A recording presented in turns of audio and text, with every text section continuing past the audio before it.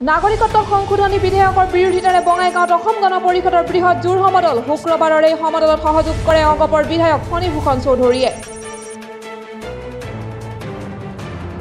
বিশ্বকপুৱা নীল অভিজিতৰ নৃশংস হত্যাকাণ্ডৰ ৪৭ জন অভিযুক্তক শনিবাৰে নগাঁও ন্যায়িক আদালতত হাজিৰ কৰোৱা হয় পুনৰ ২ ফেব্ৰুৱাৰীত আদালতত হাজিৰ কৰোৱা হ'ব এই ৪৭ জন অভিযুক্তক শিল্পী জুবিন গাৰ্গে জেং কৰিব কিন্তু কিয় এই কথা ক'লে শিল্পীগৰাকীয়ে বঙাইগাঁৱৰ এখন মহাবিদ্যালয়ৰ ৰূপালী জয়ন্তী অনুষ্ঠানত চৰকাৰক এইদৰে হুংকাৰ দিলে শিল্পীগৰাকীয়ে নগাঁৱত উদ্ধাৰ হৈছে মানসিক বিকাৰগ্ৰস্ত বহিৰাজ্যৰ মহিলা নগাঁও জিলা আইন সেৱা প্ৰাধিকৰী আৰু ইটাচালি আৰক্ষীয়ে উদ্ধাৰ কৰে বহিৰাজ্যৰ মহিলাগৰাকীক বৰ্তমানলৈ ইটাচালি আৰক্ষীয়ে মহিলাগৰাকীৰ পৰিচয় লাভৰ কাৰণে তদন্ত অব্যাহত ৰাখিছে জনপ্ৰিয় সংগীত শিল্পী কৃষ্ণমণি নাথলৈ কলংকৰীয়া বিহুৱা ৰত্ন উপাধি প্ৰদান নগাঁৱৰ এক ভোগালী বিহুৰ মঞ্চত শিল্পীগৰাকীক এই সন্মান যচা হয় অনুষ্ঠানটিত উপস্থিত থাকে জনপ্ৰিয় অভিনেত্ৰী চেতনা দাসৰ লগতে ভালে সংখ্যক গণ্যমান্য ব্যক্তি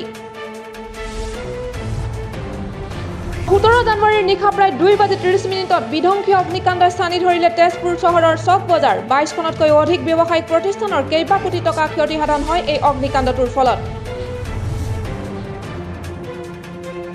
দৰঙৰ ফকীৰপাৰা যোগীপাৰাৰ ৰাইজৰ লগতে কণ কণ ছাত্ৰ ছাত্ৰীৰ বিপদসংকুল যাতায়াত ব্যৱস্থা কুম্ভকৰ্ণ নিদ্ৰাত জনপ্ৰতিনিধি বছৰ বছৰ ধৰি নিৰ্মাণ হোৱা নাই এখন স্থায়ী দলং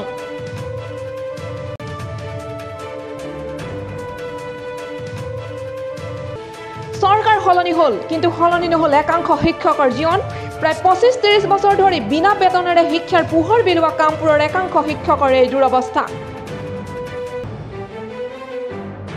১৯ জানুৱাৰীত লালপুৰত আৰম্ভ হয় সামাজিক চেতনা অভিযানৰ এক কাৰ্যসূচী জাতি বৰ্ণ ধৰ্ম ভাষা নিৰ্বিশেষে বিভিন্ন জাতি জনগোষ্ঠীৰ নৃত্য গীতৰ প্ৰদৰ্শন হ'ব অনুষ্ঠানটোত লালপুল SSBৰ উদ্যোগত অনুষ্ঠিত হৈছে এই অনুষ্ঠান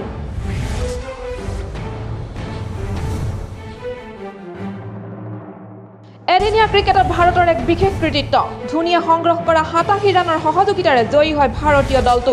উল্লেখযোগ্য যে অষ্ট্ৰেলিয়াৰ মাটিত দ্বিপাক্ষিক এদিনীয়া জয় কৰিলে প্ৰথমবাৰলৈ ভাৰতে